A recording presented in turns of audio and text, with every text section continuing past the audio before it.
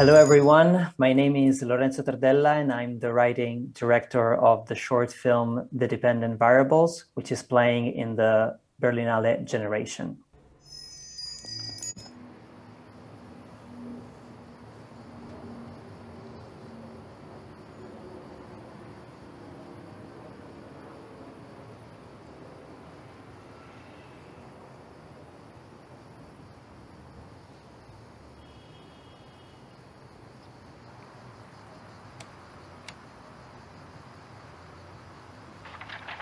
Chi è? Pietro. Ehi, quarto piano, prima volta a destra.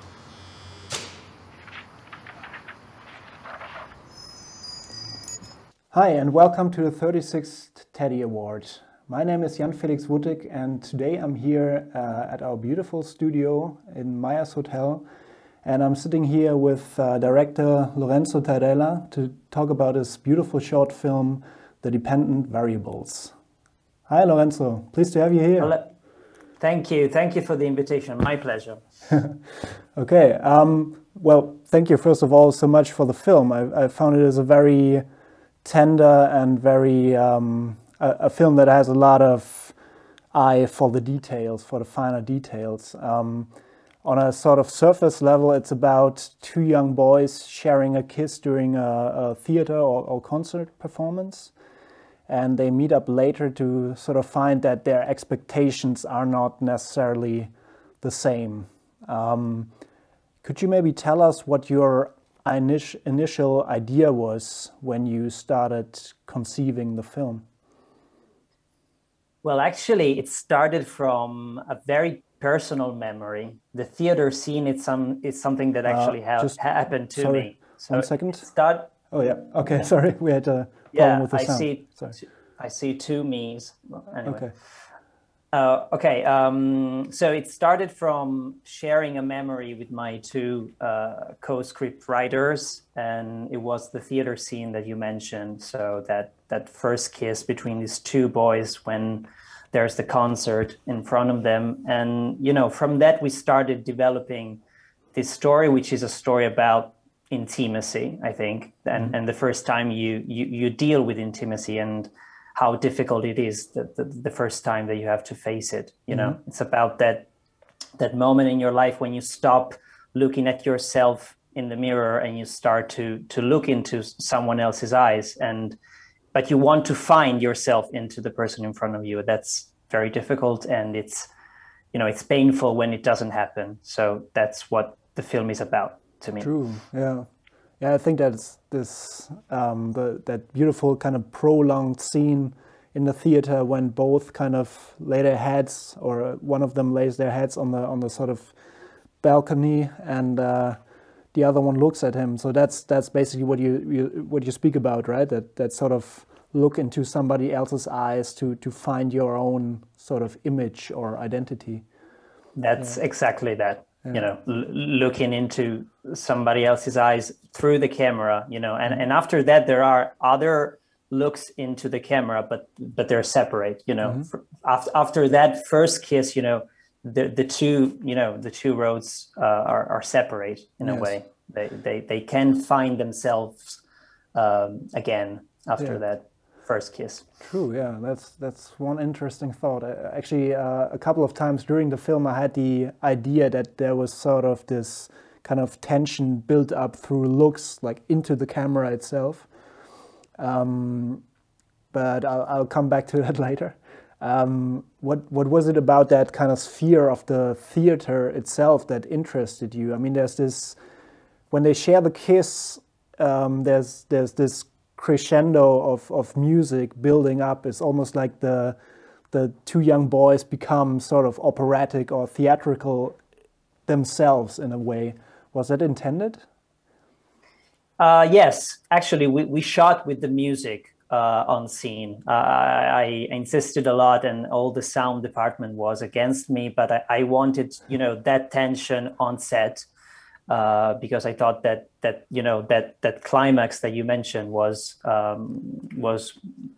more realistic if you had the music, even if we changed the music during the editing process. But there was the concert when we shot, And it's a thriller scene. Actually, I shot that as a as a thriller. It's like this tension that it's all about the single gestures and looks, and it's very simple actually in the shootings, but there's this tension that you mentioned. I'm very glad that you that you felt it. That's what we wanted. It's simple, but it was in the screenplay. It was all in the screenplay. We were very detailed in the screenplay. Very meticulous. I think that shows. I mean, it's a simple scene, but it's also very suspenseful, and it kind of draws as well from the youth of the actors on screen. I kind of thought, I mean, this is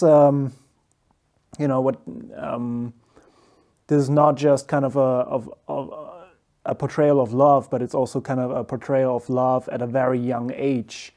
Could you tell me what interested you in that specific topic? I've always been fascinated by. We just have one problem with the sound again. Okay. Do you hear me? Okay, a little bit. Thomas, can we? Okay. Can you? Okay. Do you hear me? Okay. Yeah. Okay. Sorry. Okay. So I forgot the question. It was about what interests you specifically. Oh yeah. Okay. I've always been fascinated by that moment of passage between childhood and teenage.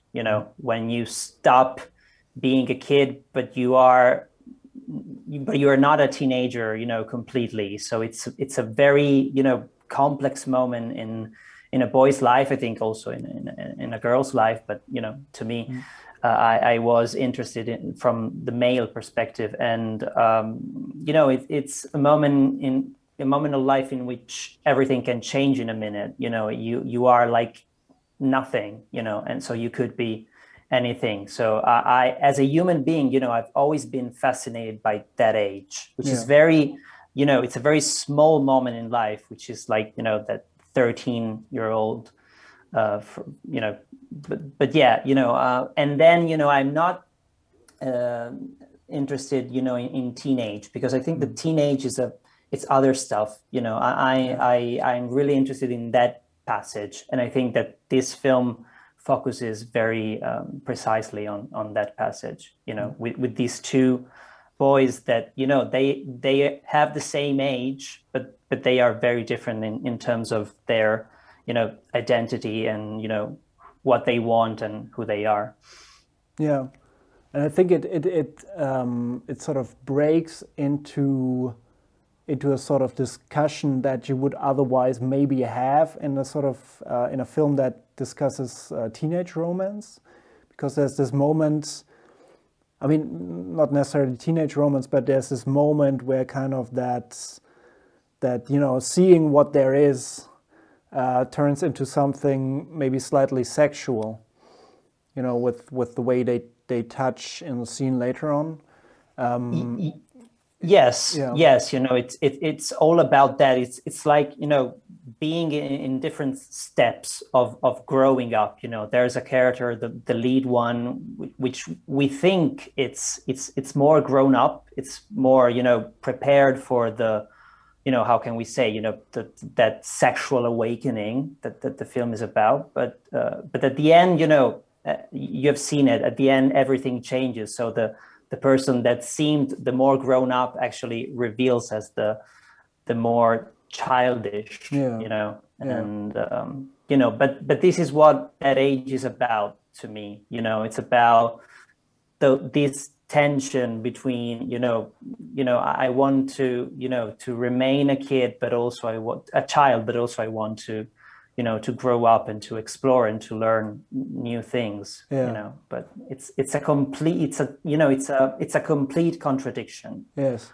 I found it incredibly well done, because you can never kind of decide who is sort of like more the sort of the elder brother and who is sort of more immature, because it changes all the time. You would think that like one is perhaps more the sort of the quiet type, the artist, the other one is more outgoing, but then it kind of turns, and and you're not so sure anymore.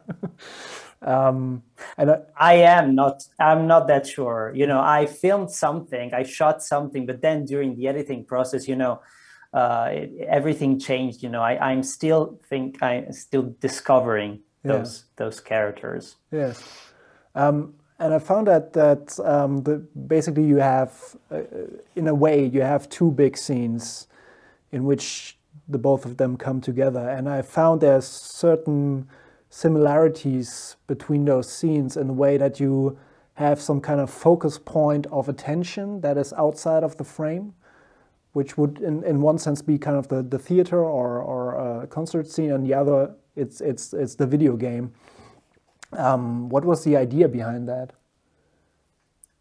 You know, the film, as you said, it's divided in two parts, which they are actually two scenes. And, you know, I wanted to film them not in the same way, because they're not in the same, but they're very similar. So I want, you know, in the second part to recognize the first half, but then, you know, there are small differences that made you think that, you know, that it's not, you know, it's not going to happen the same thing that you saw in the first part, you know, and the fact that, you know, to be honest with you, that the theater is not something that I wanted. You know, it's because of the fact that I couldn't shot in a you know, the real concert, the real performance. Okay. So you know, I had to avoid that. But you know, with the video game, you know, I thought that it wasn't important. You know, I wanted to stay focused on them and to see them, you know, like through a microscope. And you know, it's all about, you know, the sound. And you know, I just tried with the sound to, you know, to be immersive with the Vivaldi score, and then with the video game. But you know, visually, I wanted to stay, you know, close to them, very, very close, maybe too close, you know. But I just wanted to be, you know, to feel that tension, you know, that fear that I remember, you know, about those moments, and it was all about recreating, you know, those feelings. This is this very tense kind of scene I felt in the second scene, where one of them kind of turns to the video game and he's playing the video game, and the camera is sort of, he is looking basically into the camera, and you feel, I don't know, you feel this build up of tension, but maybe also a kind of attention that he's not giving the other boy, he's kind of giving it to the video game. What was the thought behind that? You know, it's like you said, you know, it was like, you know, not finding, you know, the whole film, it's about a misunderstanding. You know, we can say that it's about, you know, the leading character has thought something that something could happen, and then, you know, he faces, you know, the reality, which is different from what he has thought, you know, in the theater scene. And also, I think that it's interesting the fact that, you know, that the first part, it's like public, you know, the first kiss, it's public, you know, it's in front actually two other kids and in front of an audience, and the other one, it's private, you know, it's just like you and the person in front of you, but in fact it reveals to be the scariest one and the most difficult one.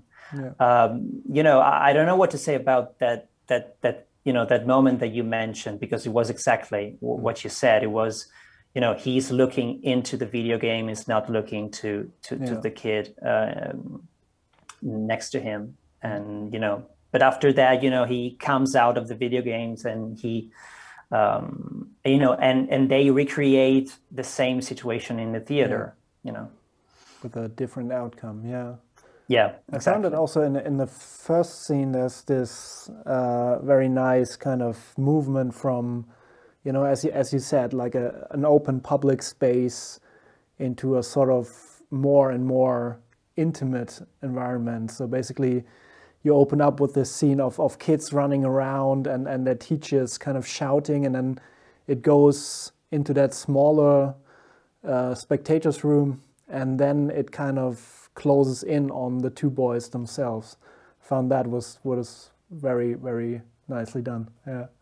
Thank you. Yeah. Thank you so much. Yeah, it was like zooming in, starting from the whole situation. I found very interesting, a group of teenagers inside the theater, the contrast between, those ages, and that smell and that confusion and all this classical stuff around. I found it was interesting. Mm-hmm. But after that, it was just the two guys. Yeah, my interest was in focusing on them and that tension. Yes, and that kind of the two of them. I mean, I imagine it must be kind of difficult as well to, establish scenes of intimacy with such young actors. Did you find it easy, or was it? How did you approach that subject?